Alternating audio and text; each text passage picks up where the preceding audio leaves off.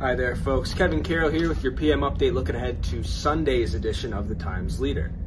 I was out on Public Square today where Kris Kringle was in the house for the city of Wilkes-Barre's annual Santa on the Square celebration. As we all know, Santa has a knack of moving around pretty quickly, so you're also going to want to watch for photos of him having breakfast with kids at the Plymouth American Legion this morning.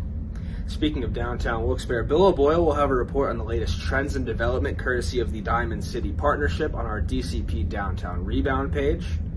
Elsewhere, Tony Callaio was up in Pittston where a very special artist held a gallery opening today for her collection of distinctive watercolor paintings, which she only began creating during the pandemic.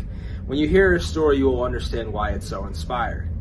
In sports, you'll have all your action from the Army-Navy game going on in Philly, England-France World Cup action, as well as your weekly NFL previews. All of that and more in Sunday's paper. And remember, folks, if you're not already a Times Leader subscriber, all you have to do is call 570-829-5000 or go over to timesleader.com/subscribe. That's all for now, folks. Thanks for watching. Have a great day.